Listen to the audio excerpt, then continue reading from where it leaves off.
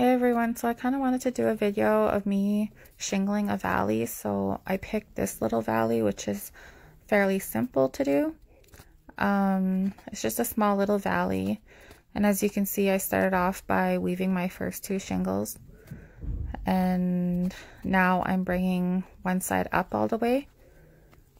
This side gets shingled first because it has the lower peak. So I'm just bringing this side up. The kind of valley that I'm doing is called a cut valley. And yeah, as you can see, I'm not putting very many nails inside of it. And I try to keep the nails a good distance away from the center of the valley because center of the valleys are a very important spot. They're just more likely to leak if it's not done correctly. So as you can see too with my ice and water that I put on underneath, that I don't really have any staples on it. I usually only staple the outside part of it, like along the edges. So there's that. And then I go back down. And now I'm bringing my other side up.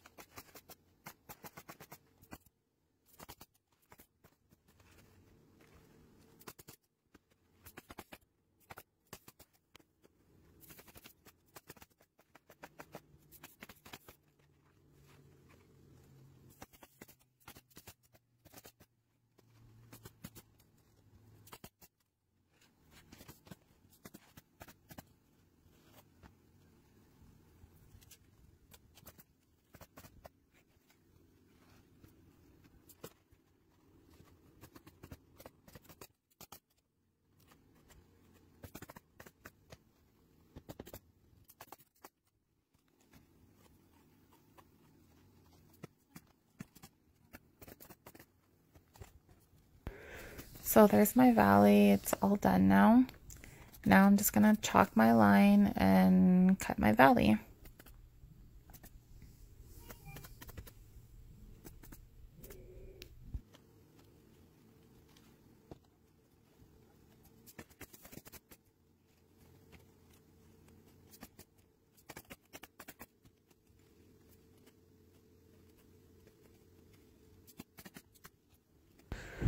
So when you're cutting your valley, you got to make sure that you don't cut into the shingle underneath it. On here it kind of looks like I'm pressing hard, but I'm not. My knife was just a little dull, so I was having a hard time cutting it. But yeah, I'm usually pretty careful when I cut my valleys. You just have to make sure not to get that shingle underneath it. Like I said, the valley is an important spot on the roof, so they just have to be done carefully.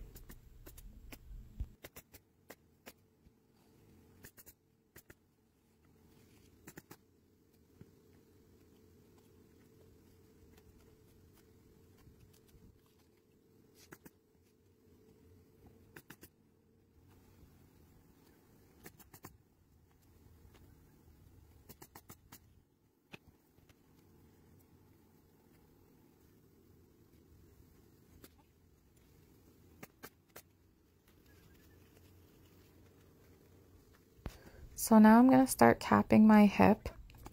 As you can see, I folded my cap to get the center of it. And I'm just going to snap a line to keep my cap nice and straight.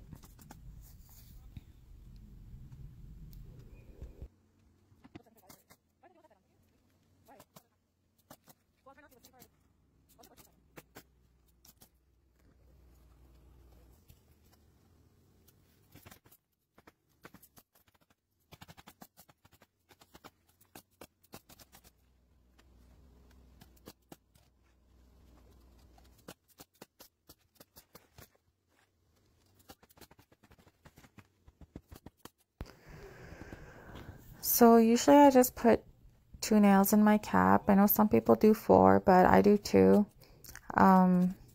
Mostly because it's just going to get nailed again when you put the next cap on.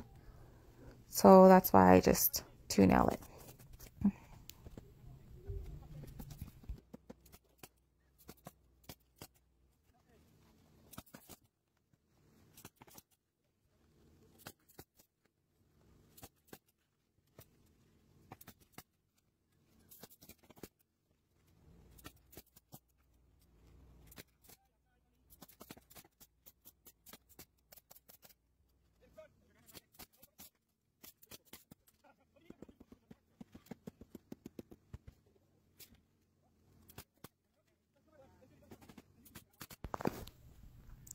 And there it is, all complete.